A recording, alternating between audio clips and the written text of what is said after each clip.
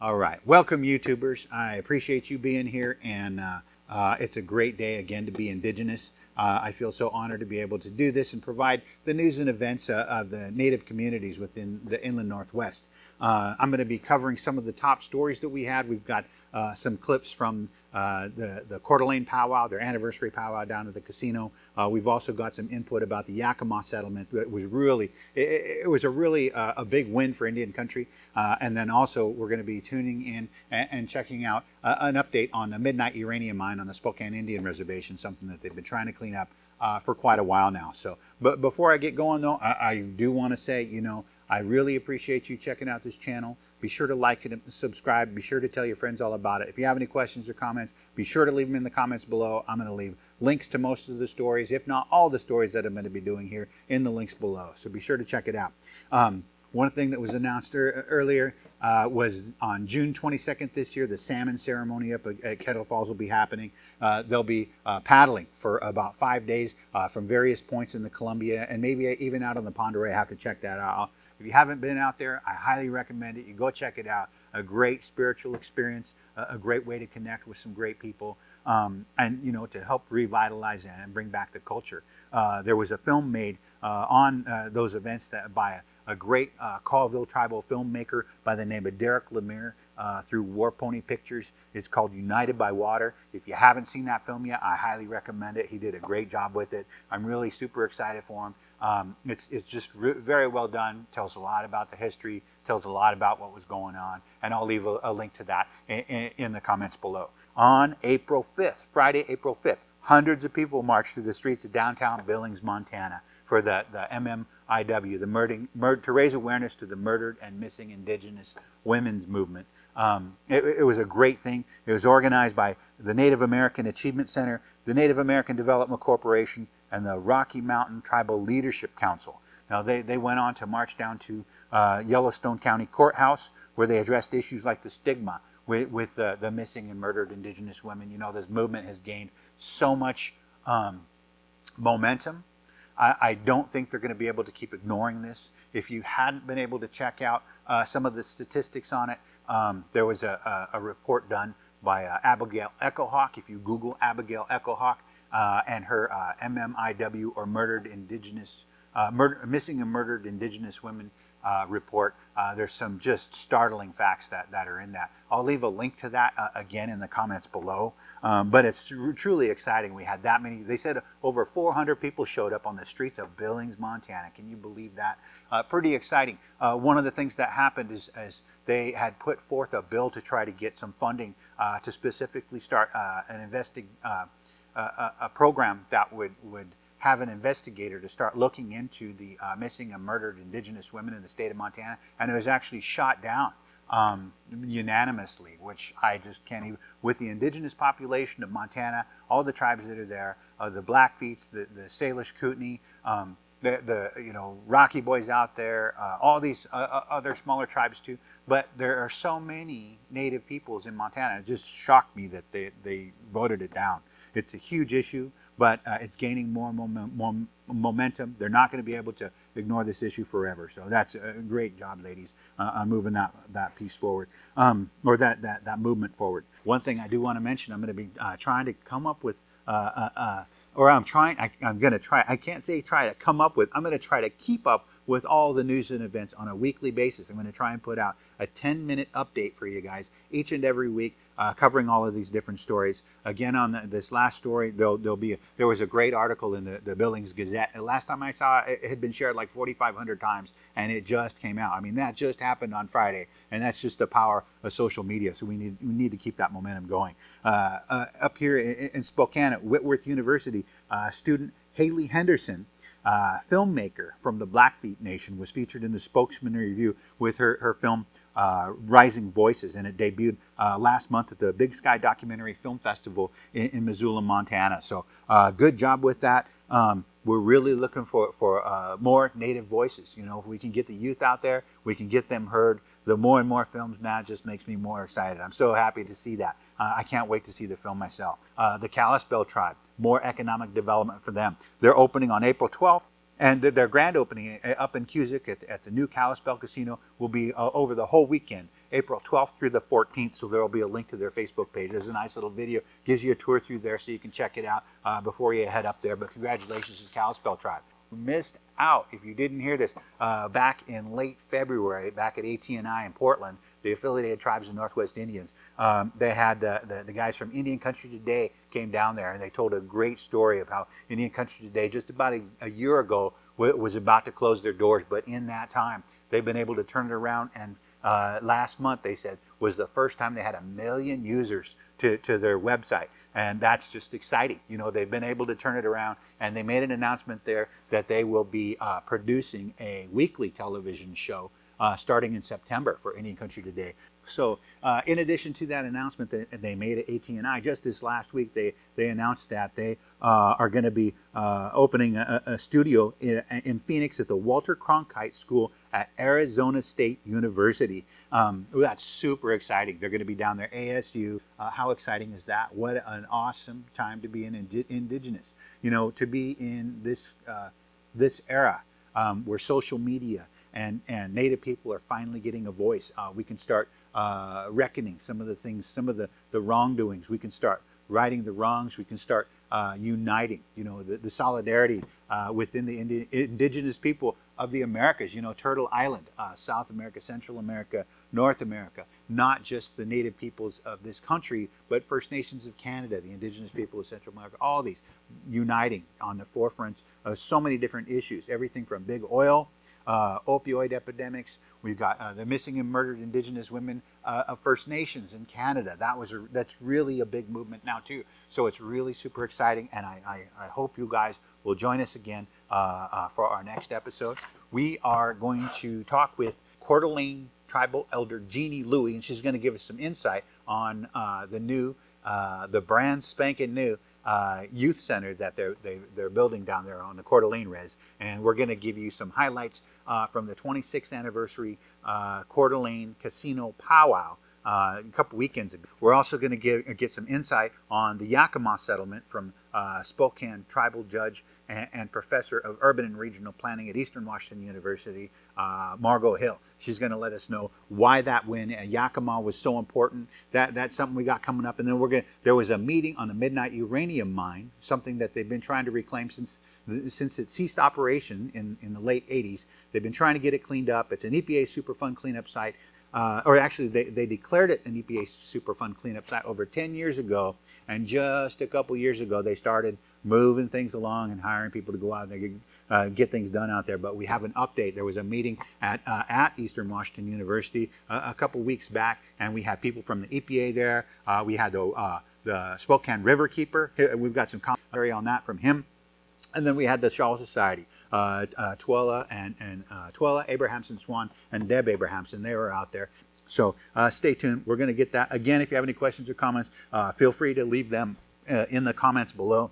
And don't forget to check out the Facebook page. We got a lot of things going on the Facebook page. We got everything from powwows that are coming up. There's, you know, that one that's coming up. It was announced earlier out on the Salish Kootenai Reservation. I think it's going to be in May. But there's all sorts of things. There's going to be a horse relay out there. I'm going to have to get the update on that. I'll get the flyer on and go over that real quick with you. But again, check out the Facebook page. We've got a Twitter page up and going. Not a whole lot on it now, but stay tuned. All right, we're going to cut to some of those clips from this last weekend and from the EPA and so forth. So stick around.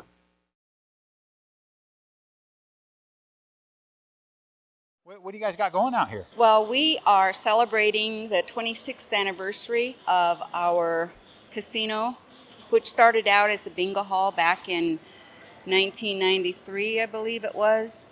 And from the casino, we went into having a renovation.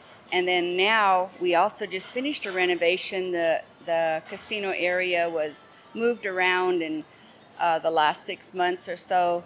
And they just had our soft grand opening for the tribal members and employees yesterday, and then so today, which was great because it culminates right on the day of our anniversary. So coming from just a small kind of impoverished tribe, that we built this so that we could bring in more revenues, have something that the people from here in the communities, the visiting tribes, can enjoy, and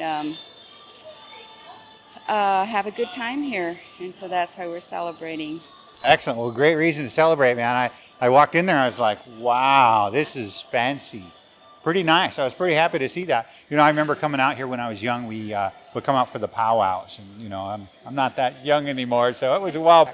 But one of the things I wanted to ask you about, it's pretty exciting for me, is I heard that you guys have a wonderful youth center that's going up. Can you talk a little bit about that? The youth center that we have, at least what I know about it, was from the funding that we get from Mariman Health, which used to be the Benoit Medical Clinic, and the income raised from that is what is putting into the new youth center, and it's, I believe the total cost of it is like $15 million. That's what we're going to do. I guess it's going to have football field, basketball field, indoor recreation area, a small deli area. Outside they're going to have different event areas. And we're hoping that even with that, if it gets a little bit larger, that we could maybe have our stick game or our powwows to be held there in that area. So yeah, rumor has it that's where Julyamsh is going. We hope so. Yep. We're out here for the Coeur d'Alene powwow. This is the anniversary powwow that they're celebrating. Can you do me a little favor and introduce yourself? Tell me where you're from and what you're dancing this year. I'm Marissa McKisson. I dance old style jingle and contemporary jingle. This weekend I'm doing old style, and I'm from Grand Coulee, Washington, off the Coeur d'Alene, off Colville Res. All right, that's great. Have you danced at all this year, Adele? Yes, I have. Where have you danced at? Shelton, Washington, over on the coast, and then in Fort Hall, Idaho. And where are you headed next? I think Missoula, Montana for KIO. And when is that? April 19th and 20th, or University of Idaho Powwow, which is April 6th and 7th. So the jingle is one of the most competitive categories. That's why I stopped you. You know, when I look at the views on YouTube, you look at how many are out there, thousands and thousands and thousands compared to some of the other categories. So it's really competitive. What's the competition like this year? This year I feel, I don't know. I'm just trying to branch out more. I don't know, here for fun.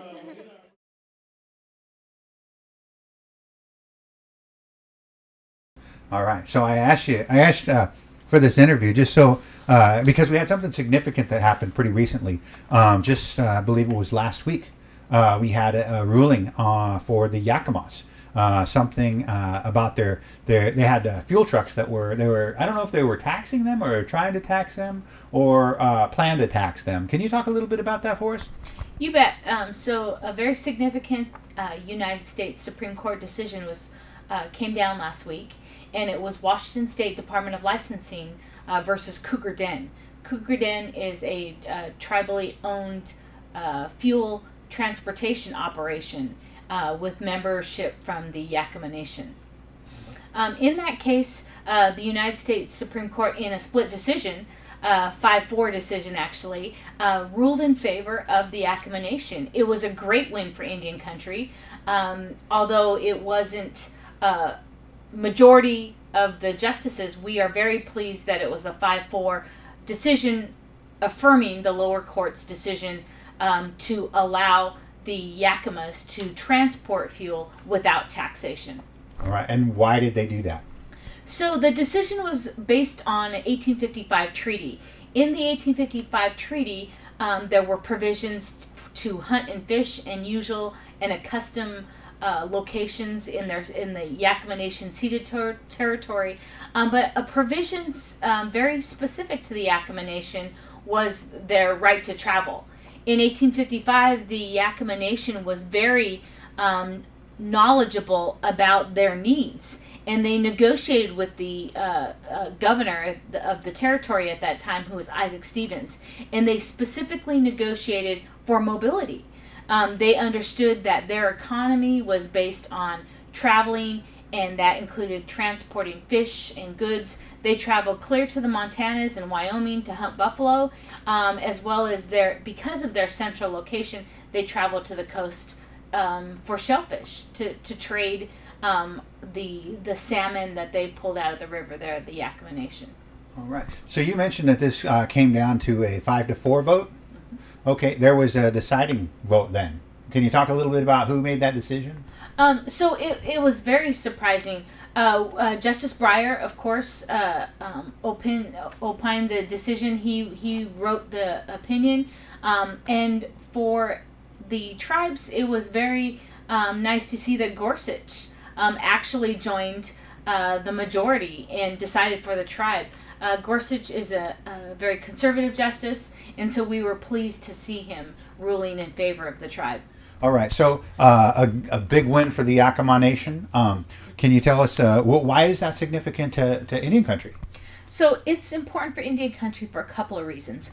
One is that the United States Supreme Court is really following their canons of construction, and they're reading the law in a light that's most favorable to the tribes, and that's what they're supposed to do, and that's what the Supreme Court judges, and that's what we teach in federal Indian law. The tribes were at such a disadvantage that they are supposed to read the law in a light most favorable to the tribes.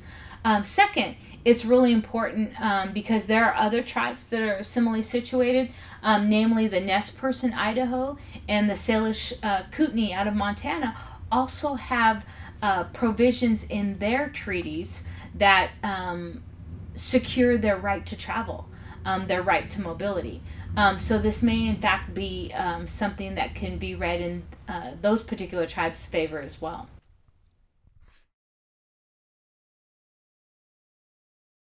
Yeah, well, we're out here to really support the voices of tribal activists and tribal community members alike who are impacted communities by the Midnite Mine.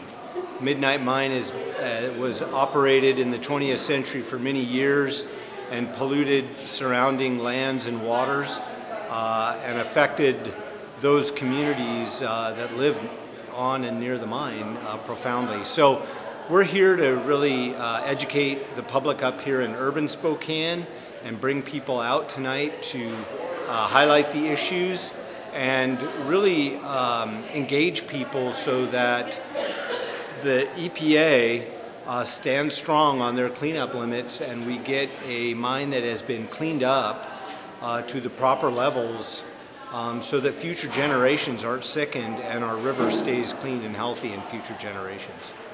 Really what happened, people like Deb Abrahamson have been working on this issue for years and years. And I've been Spokane River Keeper here for 4 years. And right now, Deb and Toila Abrahamson came to us and said, hey, we're really at a point that's pretty critical because Newmont Mine is asking for to loosen the cleanup standard in this cleanup phase of the mine. And so we said, yeah, we would like to elevate this issue and support your voices and support your efforts, your long-standing efforts at bringing attention to this issue. And so we got involved and have been tracking this issue and trying to, like I said, support those efforts of tribal activists who are engaging the community and the EPA and others. To my knowledge, there has not been any comprehensive public health study done of folks that have been sickened by the uranium and some of the other metals that have been exposed by mining, but there's a lot of anecdotal evidence that cancer rates are very high and that uranium can even get down through Blue Creek into the Spokane River. And so we're very concerned that, that if these standards are loosened, that particular mine site continues to be a problem for the community for years. Well, I think now they're in this, reclamation phase where Newmont is actually cleaning this mine up under the terms of the record decision, and so one of the things that's changed now is Newmont has agitated to change the numbers, kind of change that cleanup standard. And so we're here tonight to kind of find out more about that. And frankly, I'm not an expert on that. And I'm looking forward to learning more about that too, because I think that's the thing that's changed right now is that cleanup standard, and are we going to actually hold them to the original standard? My own take on that is that the Spokane tribe were the first river keepers, and they continue to be river keepers to this day. If you actually look at the life of the tribe along the river, at one time this was a salmon nation, and people harvested salmon right from the river and its tributaries. But even to this day, tribal members are eating salmon that come over from the Columbia side, and are deeply involved in the life of the river, and I think inextricably connected to the life of the river. And I think the tribe is deeply involved with the river and will continue to be so forever, be the major player in the life of the river. Inland Northwest Native News. Like and subscribe. All right, that's what we're looking for. Thank you.